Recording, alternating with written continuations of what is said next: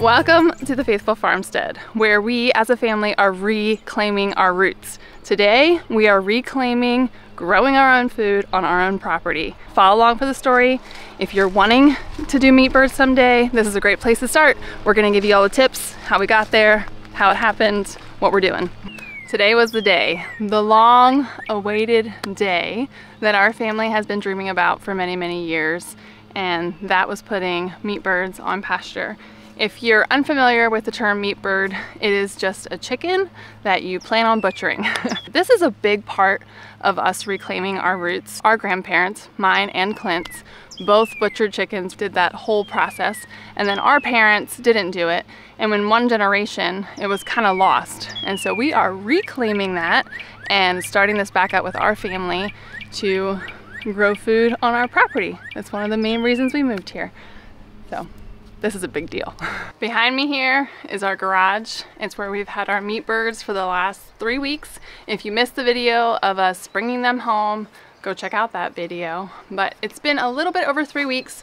You wanna wait for their to be mostly feathered out. We've had really warm nights coming up. The days are really warm. And in all honesty, the garage reeks because there's no airflow in there.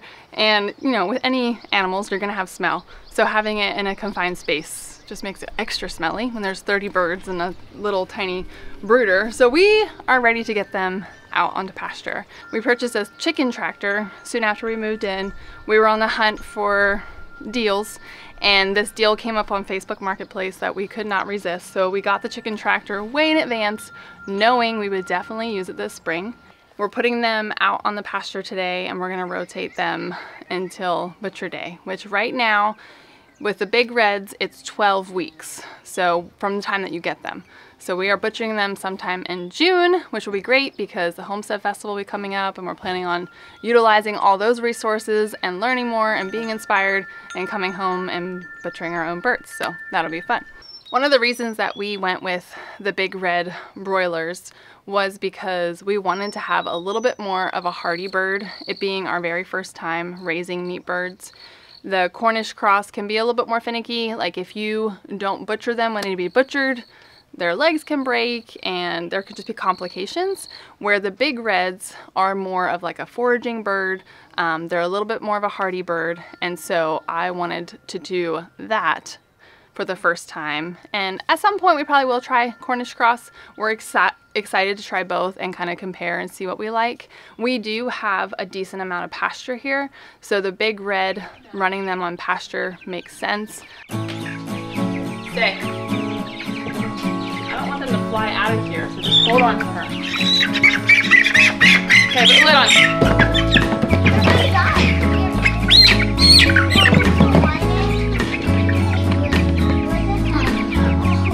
Okay, you can let her go. She's licking her chops. I'm asking Mom. She's probably feeling protected. Like, what are you going? Yeah. All right. Someone's gonna be standing by the door.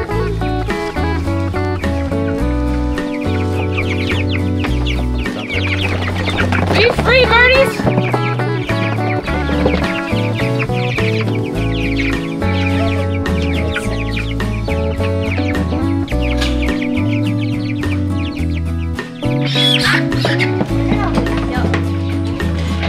It's okay. Is that all? No, there's 2 more. Yeah.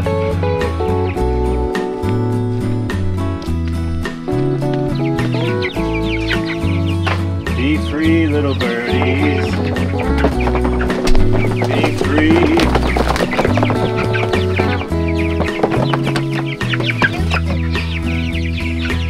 These guys don't want to get out. We did it.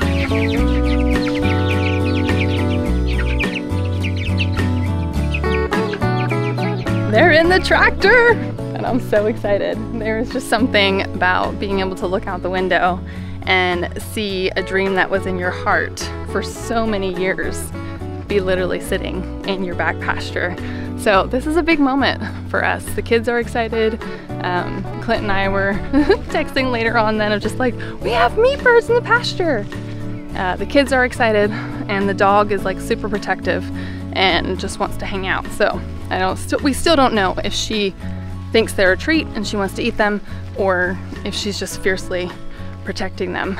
But y'all, this is a sight to see.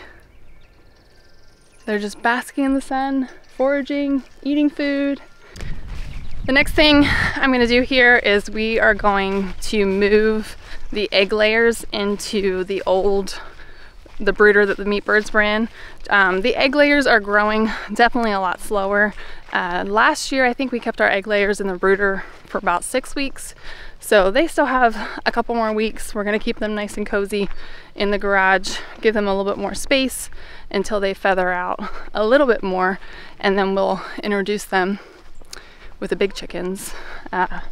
We'll show you how we're gonna do that too.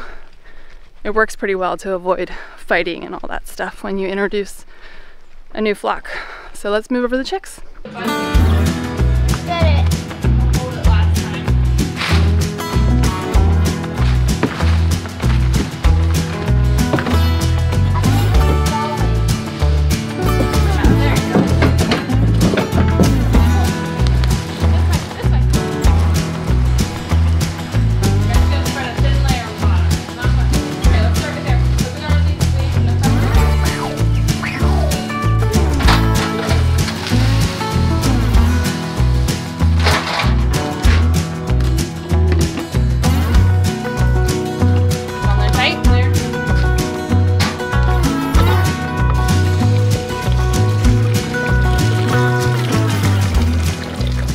People, we have meat birds. You saw that video yet? And we did. So, woo! Got meat birds. Oh! Watch this. The car's flew out. Okay, she has to get out. What? Ow! I don't think that our dog would actually eat them, but she's also a dog and everything loves chicken, so we put her outside. We're gonna get the rest of these meat birds, or rest of these egg layers in here.